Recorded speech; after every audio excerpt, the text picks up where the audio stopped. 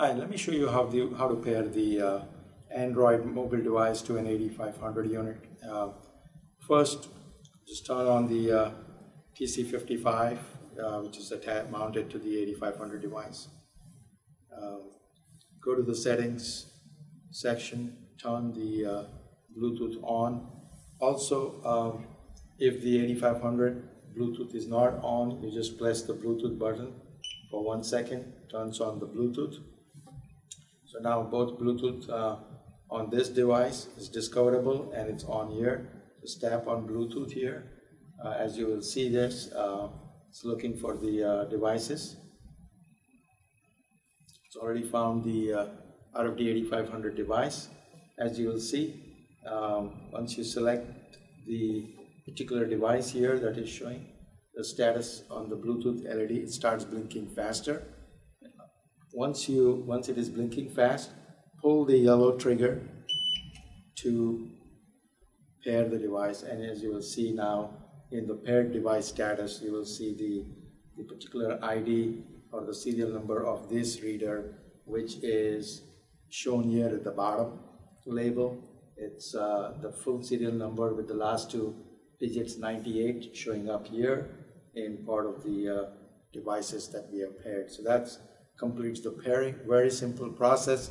The idea to pull the trigger is to ensure that there is only pairing between devices that are authorized access to a store personnel. So none of the external device can come and pair unless you have authorized access. So the additional action to pull the trigger makes it safe and secure.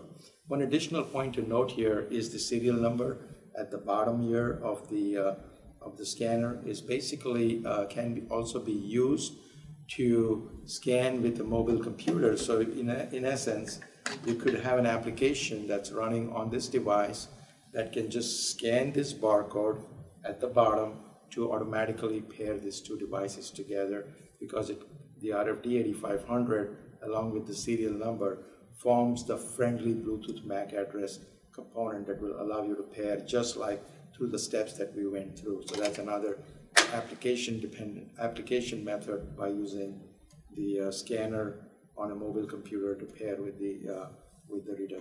So again, the process of pairing is very, very straightforward and simple. Right, now I'll show you the pairing of an iOS device with the 8500. So simply let me just mount the iOS device, iPod, to the RFD8500. Turn the iOS device on, go to the settings page. I'm on the settings page here. Turn Bluetooth on. Now turn the Bluetooth on the 8500 device by just pressing this for 1 second.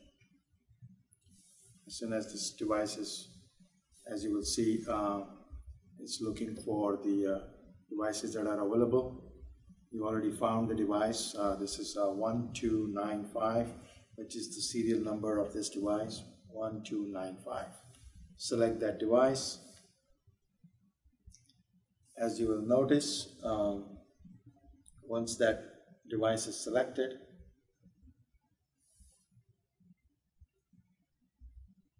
it will start flashing fast. Press the trigger button. As you will notice now, it's paired and the LED on the Bluetooth status is solid blue, which shows the paired status. And now it's showing us in the paired status here on the screen. So that's again very simple to pair the two devices. The trigger button allows you for an authorized access to this device when you pull the trigger to pair these devices.